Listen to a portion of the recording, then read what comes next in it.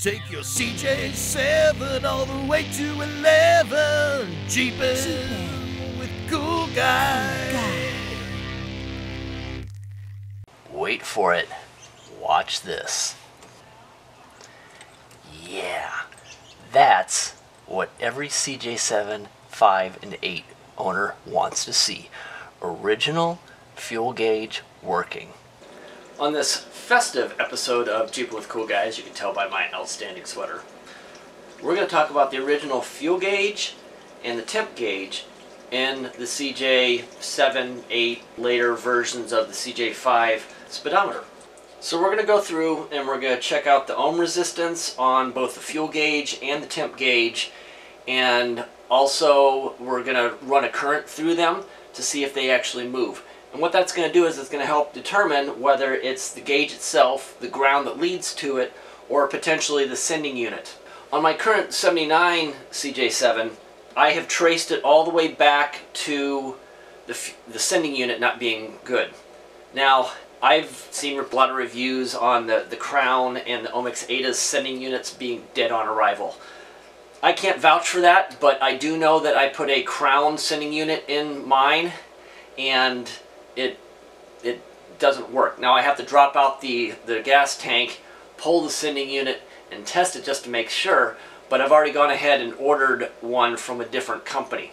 I'll put a link in the description to the one that I ordered, and hopefully that will work for you, if it is your sending unit problem. So to do this, with the speedometer out of the vehicle, you're going to need three things: a set of test clips, positive, negative, a battery, 12-volt battery, and a voltmeter that has ohm resistance, direct current, and continuity on this. If your speedometer is still in your vehicle and you're trying to figure out what the problem is there, we'll also go through that later on in this episode. Before we get started testing, make sure that your posts, all 5 of these, are fairly clean. I'm going to take a wire brush and get rid of the corrosion, a little bit of surface rusting, because the last thing you want to do is have something that is inhibiting an accurate reading when you start using your voltmeter, or when we test these things out with the battery. Now that we've got the posts all cleaned up, I went and marked the 3 posts on the fuel gauge as to which ones they are. On this brown cardboard backer, there should be an imprint of each one of the letters. So this one is the I post, which means ignition. This is the hot wire. This is the S post, which goes out to the sending unit. In your wiring harness, this is a pink wire. This is a red wire. The A is the jumper piece that goes over and powers the temperature gauge. This bimetal jumper, it's not a wire, it's more like a plate that connects the temperature gauge to the fuel gauge. What it actually does is it converts the 12-volt feed coming in through the I post to 5 volts. Otherwise, you would toast your temperature gauge if this was taking on a full 12 volts. For your temperature gauge, this would essentially be your power wire, and this is the post. This would be your S post that goes out to the temperature sending unit on the back of your engine. So for now, let's test out the resistance on all of these to make sure that they check out. So get yourself a voltmeter, put it to the ohms reading, and the lowest one that it has. This one has 200. And then it really doesn't make a difference whether you're using the black or the red and what you connect it to. We'll start with the S to ground. So one on the S, and grounding meaning anywhere in the speedometer housing. This should be between 68 and 72 ohms. I already know that this voltmeter is about 1 ohm off, so this registers perfectly. S to I post should be between 19 and 21 ohms. There again, right on. From S to A, this should be 21 ohms. There again, right on. I to A, this should be 0. There should be no resistance here whatsoever. Perfect. I to ground should be between 49 and 51 ohms. right on there again, and then A to ground should be between 49 and 51 ohms. Perfect. So I know that as far as the resistance and everything that's going through this fuel gauge, it's right within spec. If you find that any of your readings are not within those thresholds, it's more than likely that there's something wrong with your fuel gauge. Moving on to test the temp gauge, this is real simple. It's one test. From A to S, it should be 19 to 21 ohms. Perfect. One last thing to test for the fuel gauge before we move on is to make sure that the grounding strap, which is behind this cardboard piece but also on the back side of the speedometer gauge, is grounded into the housing of the speedometer itself. So just test it by setting your voltmeter to continuity, putting one connector on the eye post and the other somewhere on the middle. You get the chime, then you know that this is grounded through the speedometer housing, and then ultimately you need to make sure that your speedometer housing is grounded into your dash, into the body, into the negative post on the battery. Now I'm going to tell you to do this at your own risk, because you risk blowing out your fuel gauge or your temp gauge if you don't do this correctly or do it for too long. It's a real easy way to test if your fuel gauge or your temp gauge are still good as far as receiving power. The first step is to get 2 alligator clip test leads. Take the positive and connect it to the eye post. Take the black one and connect it to the sending unit piece.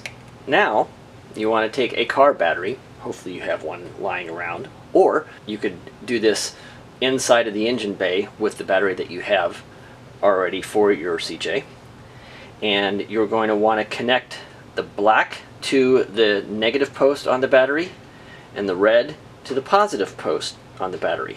But you're only going to want to do this for maybe a half second at best, because to be honest with you, to burn up this fuel gauge takes about 2 seconds. Flip over the fuel gauge so that we can see what's going on. What we're looking for is the indicator arm on the fuel gauge to move. This will go quick up to full. So this is a good indication of whether it's able to take power. So I'm going to hook it up to the negative, and then I'm just going to touch the positive. Let's watch. There you go. We know that the fuel gauge can take power, and it went all the way up there. So yay, super cool, super exciting. Now let's test out the temp gauge. So take your negative, connect it to the sending post, take the positive, connect it to the eye post, flip over the speedometer, hook up the negative, and just touch it to the positive. All we want to do is see it move. Bingo. Sweet! Once you disconnect them, these arms will go back to the lowest setting. So as you can see, it's slowly moving back. The other thing I want to point out is you can do this with the speedometer in the Jeep inside of the dash. You're just going to need really long test leads. You can run it to the battery, but you're going to have to get up underneath behind that dash and know exactly which post that you're operating. But I think you get the idea. This is a great way to test this stuff out.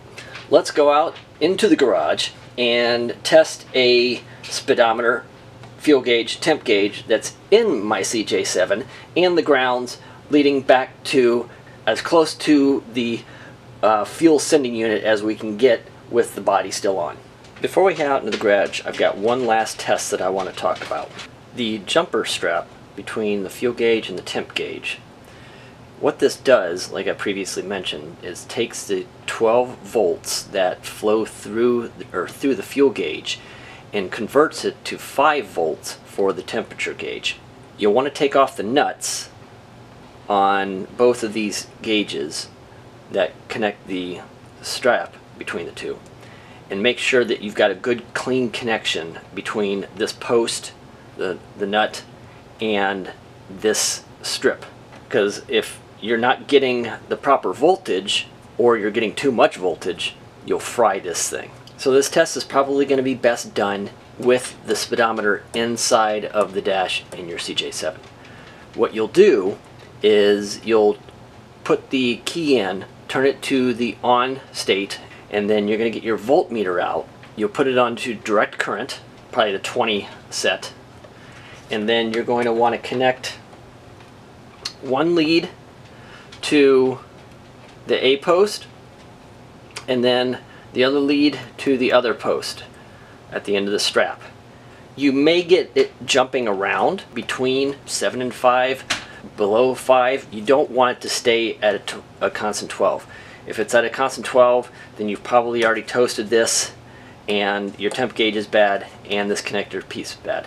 So just test those things out just to make sure that you've got good readings between both of these gauges. Alright, now that we've bench tested the speedometer gauges, we're going to move out into the garage here, obviously. And I updated my sweater because that was like 2 weeks ago, so sorry. Anyways, you'll need two things for this test, and what we're gonna do is we're gonna test whether you're getting voltage to your gauges through the wiring harness, and then we're gonna test out those different points going back to the fuel gauge, and then we'll also get into the engine compartment and test out the temp sensor that's in the very back of the inline 6. Remember, this is for a 258. It would work for a 304, 360, 401 V8. I just don't know where the temperature sensors are on those engine blocks. But anyways, what you're going to need is a test light. I actually had no idea how to use these things, but they're really simple. It comes with a ground that you clip onto whatever grounding element inside of your vehicle that you want. And then all you have to do is just touch the metal tip to the connector that should be receiving voltage, and it lights up. So let's go ahead and start with the fuel gauge and show you how that's going to work. Okay, so I apologize if the lighting isn't all that great in here, but I am in my garage. So I'm doing this from the passenger side. All you're going to want to do is just take the copper clip of your test light and clip it onto any bolt that is screwed into the body that you've already tested with your voltmeter to make sure that it's actually grounded into the battery. Alright, so I connected my test lead to the bolt that's coming through the body right behind the parking brake, because I already know that that's grounded. You want to take your key, put it into the ignition, turn it to the ACC, which basically starts running power through the wiring harness. You'll know that that's actually active because your voltmeter will show a charge. And then you just want to take the test end and slide it up into behind, and this is not easy to do, and try and find that post for the fuel gauge. This would be the I post, so we're testing out the I post first. What you want to see is a constant light. That means that you have power coming through and going to your fuel gauge. So that's a good sign. And then slide it over to, I think it's the A post. It's the one that has that bridge wire to the temp gauge, and that should flash. The reason it's flashing is because it's converting the power down to 5 volts. So 2 out of 3, good. Now you want to try and find the post for the sending unit, and that should do the same thing. See how it's flashing fairly quickly? That's a good sign. About 1 every half second. So as of right now, we know that our fuel gauge is getting power. That's really a good sign. But before we move on, I want to give you a little bit more detail on this. When you connect this to the A terminal, which is the voltage supply to the temp gauge, that should, like we had shown before, flash almost at the exact same brightness. It should be about a second apart. So you see how it's like, I mean, it kind of fluctuates, but it's basically about a second between each flash. If it stays constantly bright and doesn't flash, then that means that you have a problem within your regulator inside of your gauge. And that's more of an indicator of it could possibly be a bad ground to the gauge, or regulator arm inside of your gauge might actually be stuck. And then you'd have to take the gauge apart and kind of see if anything's moving in there. That's a lot more complicated. Maybe another time. If it doesn't light up at all, then your gauge is bad. So that's a good way of knowing that you can stop here because your gauge is toast. So hopefully that doesn't happen to you. Now, if we go to the sending unit post and get that connected, it should flash but be significantly dimmer. The more full that the tank is, the dimmer the light gets. If it's fully bright as the A post, then that means that you probably have a problem with your sending unit. So as for right now, it's flashing, but it's really quick, but it's dim. So my guess is that you can see how it just kind of alternates there.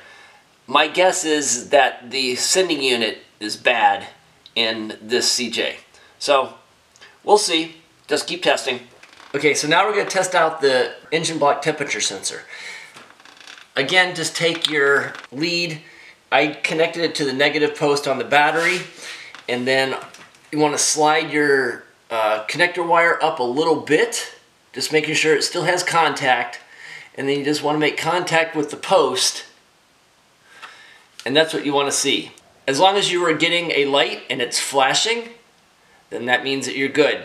So now that you've tested out the power that's going to your temp sensor, you can get out your voltmeter and you can test out the ohm resistance. This engine right now is completely cold, and for the most part these sensors really don't start operating until it gets to be about 100 degrees. So if you really want to test this thing out, you're probably going to want to run your engine, let it warm up a little bit to get a better ohm reading.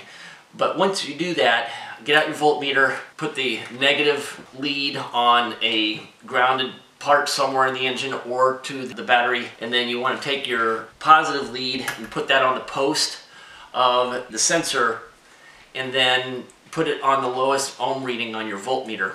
If it's cold, which is about 130 degrees, the ohm reading should be about 73. As it heats up and you get in where the arm or the needle starts moving, at the very beginning of the band, it's going to be about, and I think that's about, what, 170 degrees, give or take. That should be about 36 ohms. At the top of the band, right before your engine's getting ready to overheat, which is about 240 degrees, you're looking at somewhere around 13 ohms. And then last, if your engine is overheating and you're blowing radiator fluid all over the place, that's 270, that's not good, and you're looking at about 9 ohms. So hopefully you're not in that space, but I just want to give you the ohm readings coming from the voltmeter so that you can test this out on your own. Last thing to check before having to drop the fuel tank to pull the sending unit is the rear wire harness that comes back along the driver's side, comes down through the body tub, and then goes across the back cross member of your CJ. You want to look for this pink wire, and this is your sending unit wire. So you want to disconnect this, and then again with your key in the ignition turned to on, you want to take your test light, connect the lead to a bolt on the chassis somewhere. I've got it connected to the body. Then you want to take the test end of your test light, connect it into the pink wire, and then you're looking for that flashing light. As far as the dimness or the brightness of it, I believe the brighter it is, the more full the tank is. But since my gauge is reading at empty, I don't think that this is obviously correct. So at least I know I have power coming back to the fuel sending unit. So that just leads me to think that the fuel sending unit that I put into this tank is the wrong one, or it's dead on arrival. Alright folks, there you have it. Another amazing episode of Jibbing with Cool Guy. This is a video I've been wanting to do for a little while, because it's been kind of a bane to my existence. It's that whole fuel gauge, temp gauge, And I see so many things out there on the forums, people on Facebook asking questions about this stuff. There are some aftermarket fuel and temperature gauges for the CJs, made by Crown or ohms. I don't have necessarily a high opinion of them. I've heard that they're either wired backwards. Finding a operable OEM fuel gauge or a temp gauge is kind of a unicorn. For the ones that are out there that are watching this video that have one, I'm happy for you. But for the ones that don't, this video serves the purpose of figuring out what the problem actually is. So hopefully it's your sending units or your temp unit or maybe somewhere in the wiring, because finding those gauges not easy to do. One of the things I want to offer up to you guys is that if you email me, I will send you a wiring harness diagram for a 79, and that should cover the V8s and the inline 6s for that year. And it will give you a pretty solid understanding, or at least a framework for all of the CJs. There's obviously some differences in the wiring harnesses for the later models, like the 82 through 86, when they started putting on the emissions components on these things. But for the most part, the basic wiring is the same. Hopefully this was educational. Hopefully this was helpful for you. I know it was for me. And again, like and subscribe. Let's keep this movement going.